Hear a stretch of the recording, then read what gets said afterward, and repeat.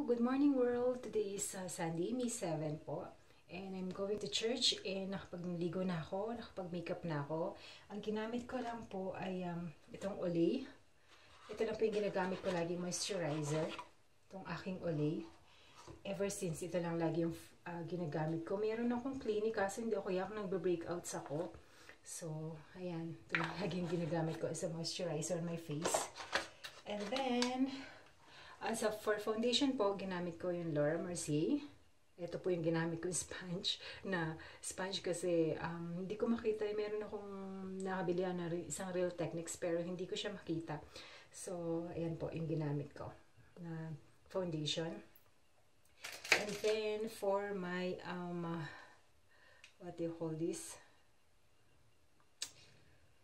Dito sa aking blush. Ginamit ko itong Mura. Ito lang po, konti lang nilagay ko dahil gusto ko lang just as simple as it is kasi pupunta po sa church. So, yan.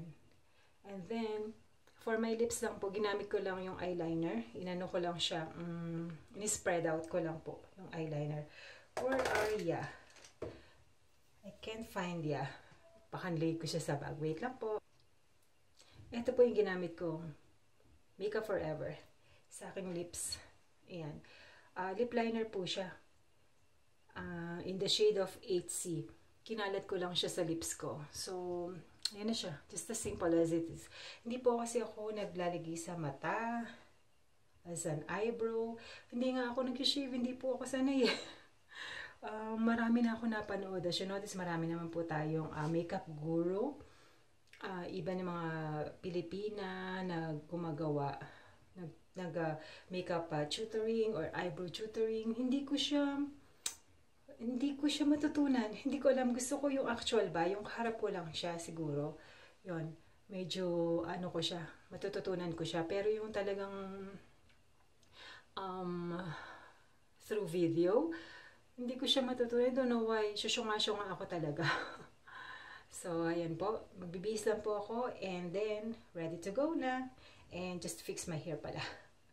Blower ko lang siya. Just a simple. Papatayin ko lang konti siya sa fan. Hindi po kasi ako nanunuklay kasi ang dami kong falling hair.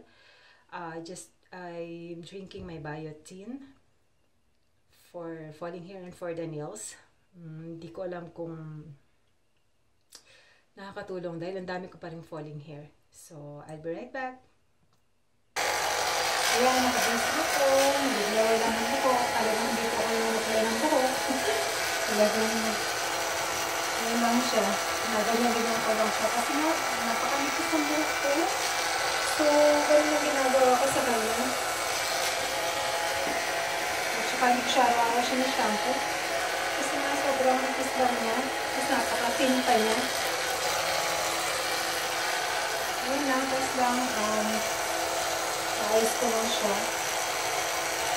Sa kamay mga daliri. Ganyan ko lang siya. That's it. Ayan, nakabihis na ako. Ang church. So, yun lang siya.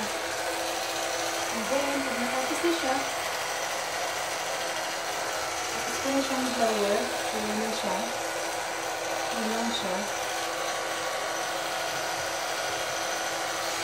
Ayan lang.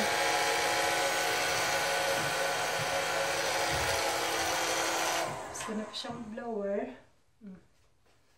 Yan lang. Yan, alis na ako nakaganyan.